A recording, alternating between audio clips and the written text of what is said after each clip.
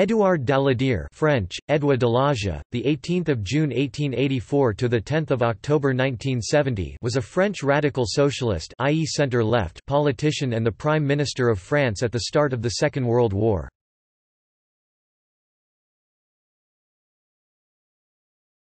Topic: Career. Daladier was born in Carpentras, Vaucluse, beginning his political career as town mayor in 1911 before his election as parliamentary deputy in 1919. Later, he would become known to many as the Bull of Vaucluse because of his thick neck and large shoulders and determined look, although cynics also quipped that his horns were like those of a snail. During World War I, he rose from private to captain and company commander. Daladier became a leading member of the Radical Socialist Party, and was responsible for building the party into a structured modern political party organization. For most of the interwar was the chief figure of the party's left wing, supporters of a governmental coalition with the SFIO Socialist Party. A government minister in various posts during the coalition governments between 1924 and 1928, he was instrumental in the Radical Socialists' break with the Socialist Party in 1926, the first Cartel des Gauches left-wing coalition, and with the centre-right Raymond Poincaré in November 1928. In 1930 he unsuccessfully attempted to gain socialist support for a centre-left government alongside the Radical Socialist and similar parties. In 1933, despite similar negotiations breaking down, he formed a government of the Republican left. In January 1934, he was considered the most likely candidate of the centre-left to form a government of sufficient probity to calm public opinion amidst the revelations of the Stavisky affair corruption scandal. His government lasted less than a week, however, falling in the face of the riots instigated by the far right. With Daladier fell the coalition of the left, initiating 2 years of government by the hard right. After a year withdrawn from front-rank politics, Daladier returned to public prominence in October 1934, taking a populist line against the banking oligarchy he believed had taken control of French democracy, the 200 families. He was made president of the Radical Socialist Party and brought the party into the Popular Front coalition. Daladier became Minister of National Defense in the Léon Blum government, retaining the crucial portfolio for 2 years. After the fall of the Léon Blum, he became head of government again on 10 April 1938, orienting his government towards the centre and ending the Popular Front. While the 40-hour working week was abolished under Daladier's government, a more generous system of family allowances was established, set as a percentage of wages, for the first child, 5%, for the second, 10%, and for each additional child, 15%. Also created was a home mother allowance, which had been advocated by pronatalist and Catholic women's groups since 1929. All mothers who were not professionally employed and whose husbands collected family allowances were eligible for this new benefit. In March 1939, the government added 10% for workers whose wives stayed home to take care of the children. Family allowances were enshrined in the Family Code of July 1939 and, with the exception of the stay-at-home allowance, have remained in force to this day. In addition, a decree was issued in May 1938 which authorized the establishment of vocational guidance centers. In July 1937, a law was passed which was followed by a similar law in May 1946 that empowered the Department of Workplace Inspection to order temporary medical interventions.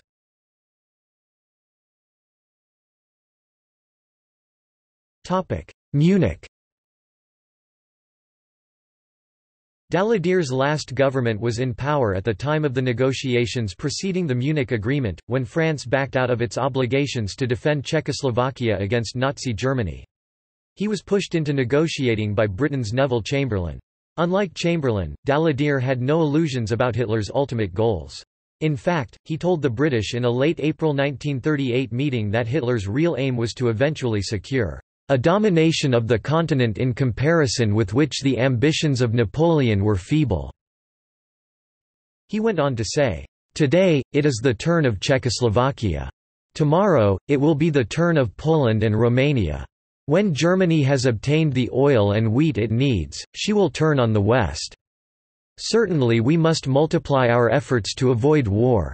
But that will not be obtained unless Great Britain and France stick together, intervening in Prague for new concessions but declaring at the same time that they will safeguard the independence of Czechoslovakia."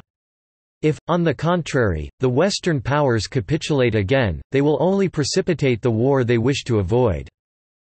Nevertheless, perhaps discouraged by the pessimistic and defeatist attitudes of both military and civilian members of the French government, as well as traumatized by France's bloodbath in World War I that he personally witnessed, Daladier ultimately let Chamberlain have his way. On his return to Paris, Daladier, who was expecting a hostile crowd, was acclaimed. He then commented to his aide, Alexis Leger, "Ah, les cons morons."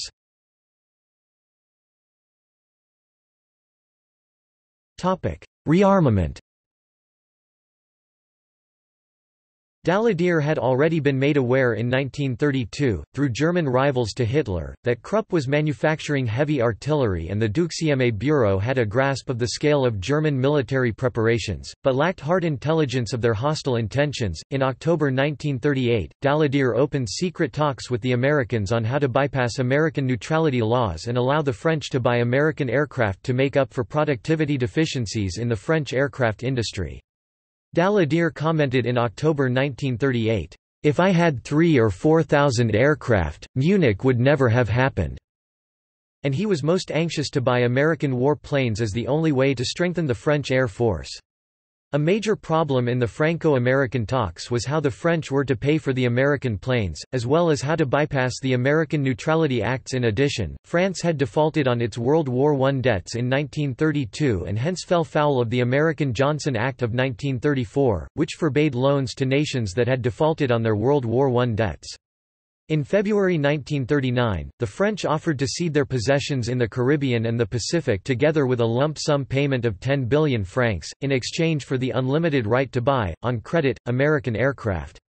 After tortuous negotiations, an arrangement was worked out in the spring of 1939 to allow the French to place huge orders with the American aircraft industry, though, as most of the aircraft ordered had not arrived in France by 1940, the Americans arranged for French orders to be diverted to the British.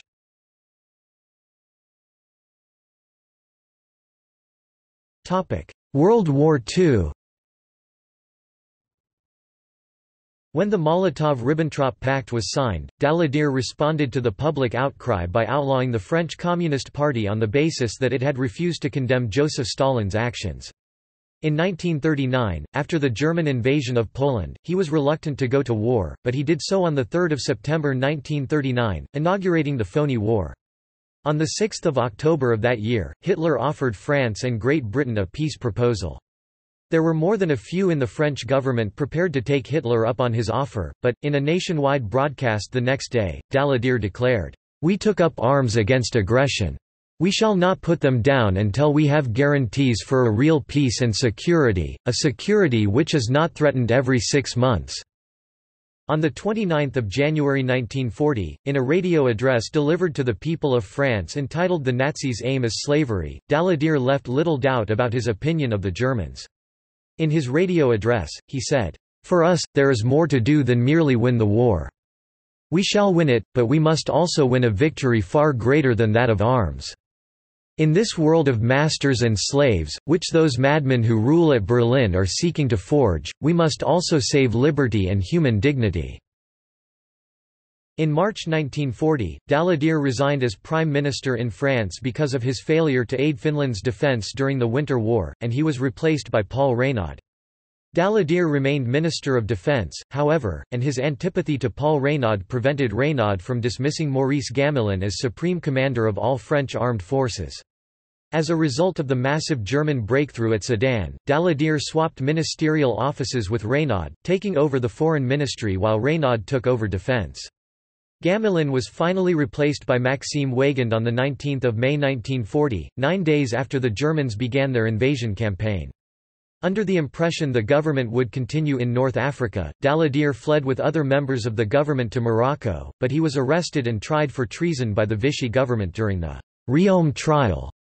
Daladier was interned in Fort du Portelet in the Pyrenees. He was kept in prison from 1940 to April 1943, when he was handed over to the Germans and deported to Buchenwald concentration camp in Germany. In May 1943, he was transported to the Itter Castle in North Tyrol with other French dignitaries, where he remained until the end of the war. He was freed after the battle for Castle Itter.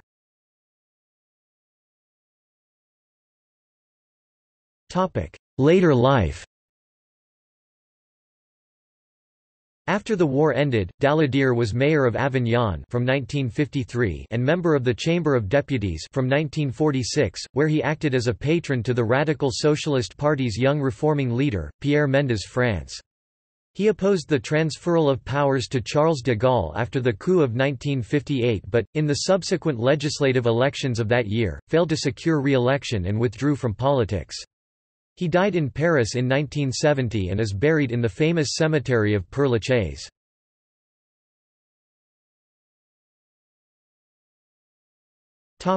Daladier's first ministry, 31 January to 26 October 1933. Édouard Daladier, President of the Council and Minister of War. Eugène Penancier, Vice President of the Council and Minister of Justice. Joseph-Paul Boncourt, Minister of Foreign Affairs. Camille Chautemps, Minister of the Interior.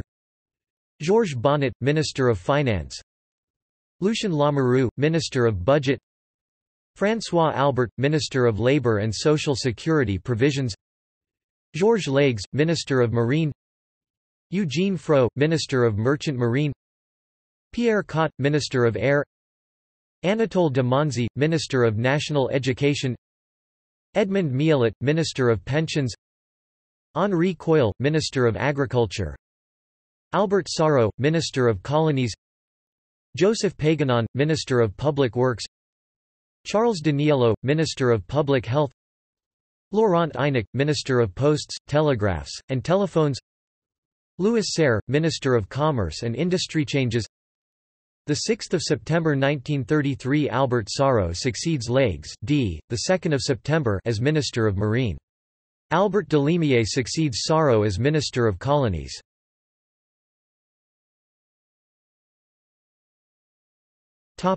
Daladier's second ministry, 30 January to 9 February 1934.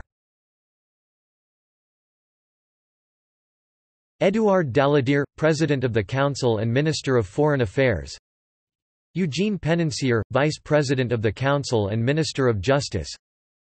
Jean Fabry, Minister of National Defense and War. Eugène Frot, Minister of the Interior. François Pietri, Minister of Finance. Jean Valadier, Minister of Labour and Social Security Provisions. Louis de Chappedelaine, Minister of Military Marine. Guy Lachambre, Minister of Merchant Marine. Pierre Cot, Minister of Air. Aimé Berthaud, Minister of National Education. Hippolyte Ducos, Minister of Pensions. Henri Coyle, Minister of Agriculture. Henri de Jouvenel, Minister of Overseas France. Joseph Péguenon, Minister of Public Works. Émile Lisbonne, Minister of Public Health. Paul Bernier, Minister of Posts, Telegraphs, and Telephones. Jean Mistler, Minister of Commerce and Industry. Changes. 4 February 1934 Joseph-Paul Boncourt succeeds Fabry as Minister of National Defense and War. Paul Marchando succeeds Pietri as Minister of Finance.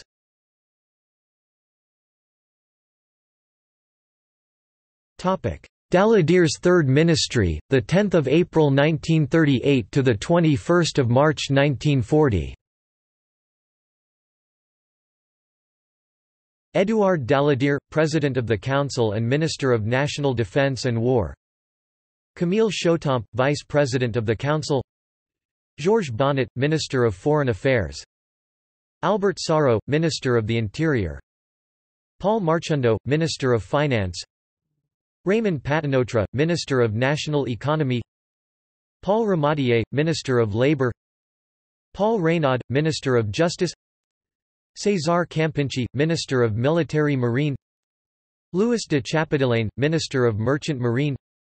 Guy Lachambre, Minister of Air. Jean Zay, Minister of National Education. Auguste Champetier de Ribes, Minister of Veterans and Pensioners. Henri Coyle, Minister of Agriculture. Georges Mandel, Minister of Colonies. Ludovic Oscar Frossard, Minister of Public Works. Marc Roucart, Minister of Public Health. Alfred Jules Julien, Minister of Posts, Telegraphs, and Telephones. Fernand Genton, Minister of Commerce. Changes.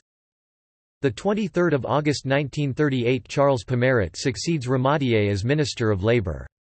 Anatole de Monzi succeeds Frossard as Minister of Public Works. The 1st of November 1938, Paul Reynaud succeeds Paul Marchundeau as Minister of Finance. Marchundeau succeeds Reynaud as Minister of Justice. The 13th of September 1939, Georges Bonnet succeeds Marchundeau as Minister of Justice. Daladier succeeds Bonnet as Minister of Foreign Affairs, remaining also Minister of National Defence and War. Raymond Patenautre leaves the cabinet and the position of Minister of National Economy is abolished. Alphonse Riou succeeds Chapadelaine as Minister of Merchant Marine. Yvonne Delbos succeeds Zay as Minister of National Education. René Besse succeeds Champetier as Minister of Veterans and Pensioners. Raoul Dautry enters the cabinet as Minister of Armaments. Georges Pernot enters the cabinet as Minister of Blockade.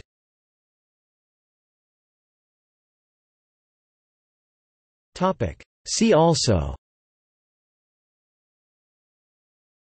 Interwar France, French Third Republic, the 6th of February 1934 crisis. Endnotes